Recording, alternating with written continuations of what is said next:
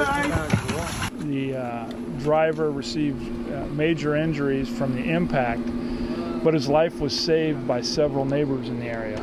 Around 7 a.m. on Monday morning, this red Kia Forte in this video crashed into an empty parked semi-truck, and then it caught on fire. The driver was trapped inside the vehicle, and in these videos, you can see neighbors running to a nearby backyard to fill up buckets of water and even using water bottles and a water hose to stop the flames.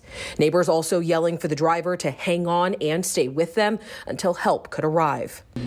At this time, it's believed that either he was distracted, fell asleep, or possibly under the influence. California Highway Patrol Sergeant Richard Pierce says the red Kia Forte was speeding down the southbound side of the road near the intersection of Old Farm and Palm in Northwest Bakersfield.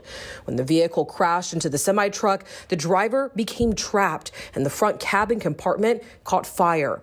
Firefighters worked fast to get the driver out of the burning vehicle. And we had several motorists stop and neighbors come out and start firefighting and tried to put the fire out. They just didn't have enough water to put the fire out, but they were able to beat the flames back. Officials say the driver is a man between the ages of 25 and 30 years old.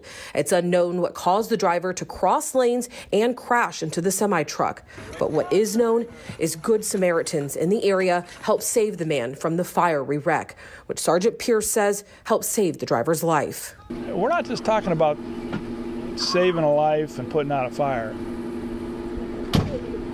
Vehicles explode, gas tanks explode. People put themselves in a dangerous place to attempt to save this man's life.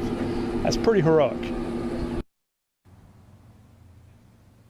Now, we still are waiting on updates as far as the driver's condition. All officials would tell us right now is he is still in the hospital with life-threatening injuries. And also, I want to note that Sergeant Pierce did say that if it wasn't for those Good Samaritans in the area, this could have been much, much worse. And actually, coming up at 6, I will be speaking with some of those families you saw in those videos who helped save that young man's life. Reporting in Northwest Bakersfield, I'm Alex Bell for 23 ABC News, connecting you.